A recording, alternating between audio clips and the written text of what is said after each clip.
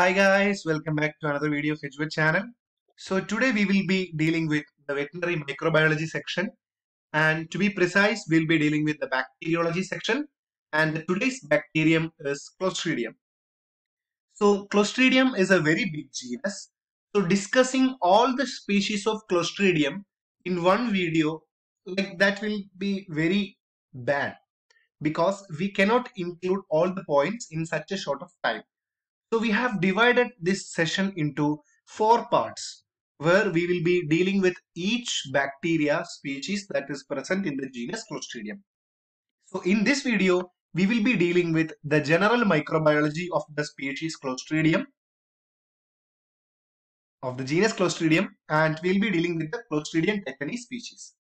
So if you haven't subscribed this channel yet, feel free to subscribe and hit the bell button for more updates. So this is actually the taxonomical part. So they belong to the family Clostridiaceae and the phylum Firmicutes, and the genus is actually Clostridium. So type species is a species that will be showing all the properties belonging to the genus. So it is actually Clostridium butyricum. So you have to keep this in your mind. It's Clostridium butyricum. So the introductory part, they are actually the gram-positive anaerobic spore-forming rods, usually seen in the soil and small intestine of animals and human beings. So moving to the general morphological points, the all Clostridia are motile with peritrichous flagella, except Clostridium welchi or Clostridium perfringens. Clostridium welchi is the old name and Clostridium perfringens is the new name. So all are non-capsulated organisms except Clostridium welchi because they are capsulated. So we have got two different points with the Clostridium perfringens or Clostridium welchi. So Clostridia are anaerobic bacteria. So Clostridium edimatians or Clostridium novae are strict anaerobes, and whenever they are exposed to the oxygen, they will be dying. Whereas Clostridium welchi or Clostridium perfringens is microaerophilic. They will be tolerating oxygen. So we have got 3 points on the Clostridium welchi. So next is spore formation occurs with varying frequency in different species. The shape and position of the spores vary in different species. So whenever we are dealing with the species, we will be telling about the shape and position of the spores. So spores usually bulge the organisms. So we'll be dealing with it. So a very useful media for the isolation of Clostridia is Robertson's cooked meat broth. So RCBM is a short form of the Robertson cooked meat broth. So this question was asked in many ICR examinations. So be vigilant with this point. So Clostridia grow in the medium and rendering the broth turbid. So most of the species will be producing gas, and that will turn the meat broth into a turbid. So there are two species according to the color which they will be turning the Robertson's cooked meat broth. So they are actually saccharolytic. They will be mainly turning the cooked broth into pink color. So they are actually edimatians, septicum, Chauvin and Welshi species. And proteolytic species, they will be turning the meat broth into black color. And they will be producing foul and pervasive odor. They are actually the tetani and botulinum. So we can easily learn the tetani and botulinum belong to the proteolytic species. And also you can include Clostridium hemolyticum. So it's very easy. You can include proteolytic species as tetani, botulinum and hemolyticum. So the Clostridia are fermentative because they will be fermentating, and they are oxidase negative and catalase negative organisms. So moving to the cultural characteristics, that is Clostridia are anaerobic and optimum temperature for growth is actually 37 degrees Celsius.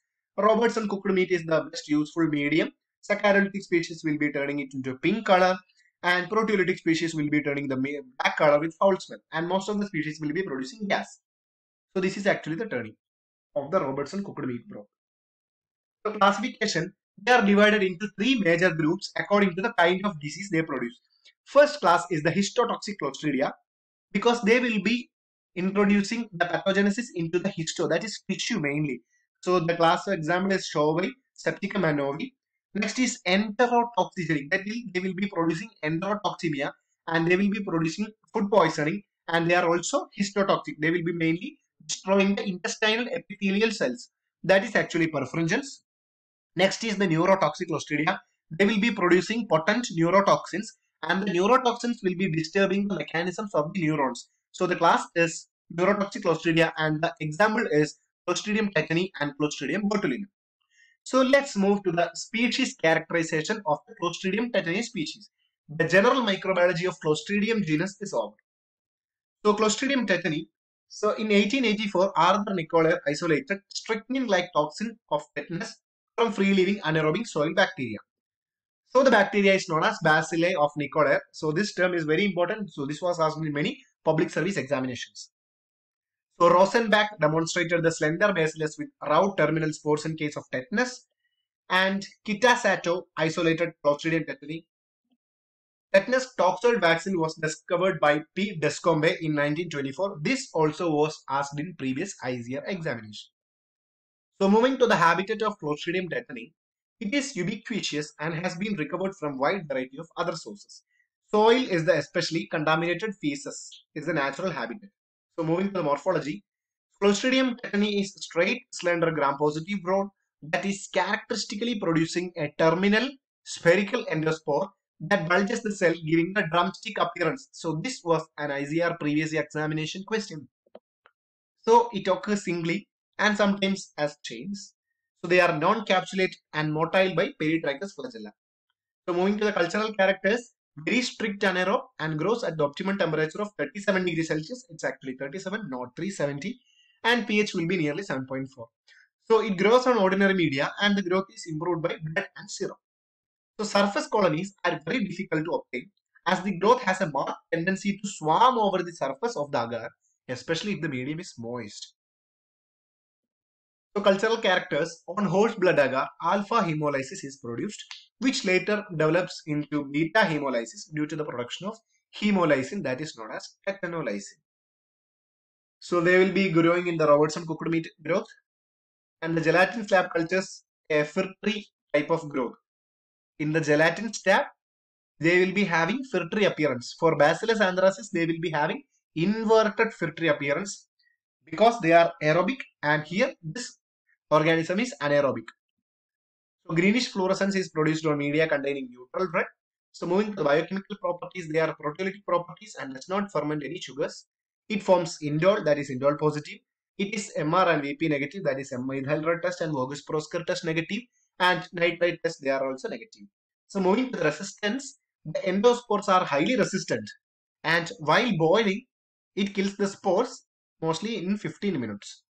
So autoclaving at 120 degrees Celsius for 15 minutes and dry heat temperature of 150 degrees Celsius for more than 1 hour is completely sporicide.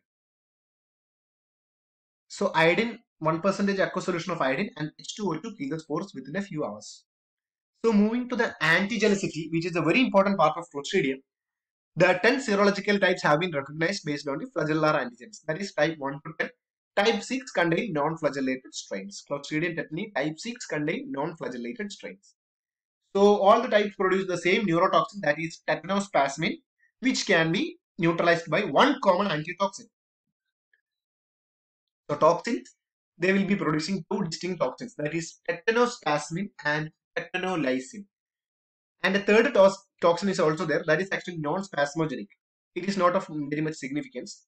Tetanolysin is a hemolysin causing lysis of RBCs of rabbit and horse. Tetanospasmin is a very potent neurotoxin responsible for clinical manifestation of tetanus. So you can just see about the toxins and toxoids. So the horses and human are most susceptible for descending tetanus.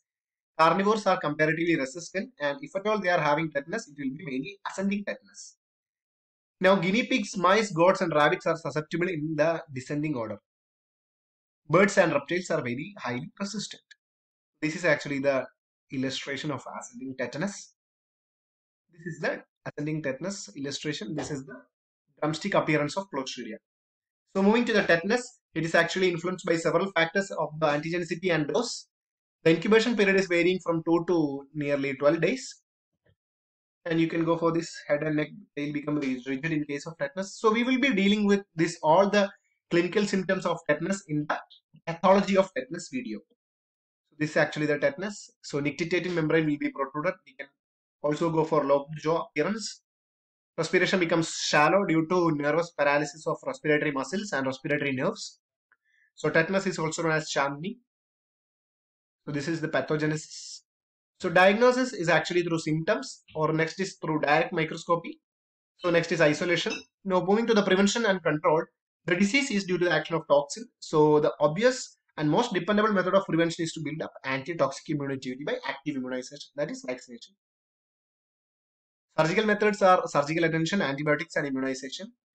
So surgical attention aims at removal of foreign bodies, and tetanus can be prevented mainly by antibiotics. Bacitracin or neomycin may be applied locally, and antibiotics have no action on the toxin. Antibiotics will not be having any action on the toxin. Penicillin can be given as injections and orally till the healing is established. Antitoxin is needed, and toxoid may be given subcutaneously to promote an active immunization even in those animals which have received antitoxin. So this is the tetanus toxoid and this is the tetanus antitoxin. So flushing with hydrogen peroxide in the wound area produces aerobic condition so that the anaerobic Clostridium tetani cannot survive in the wounded region and the chance of tetanus will be very less. So tetanus can be prevented by antibiotics, that is large doses of benzyl penicillin when administered 4 hours after infection but not after 8 hours. So prompt administration is very essential. Thank you.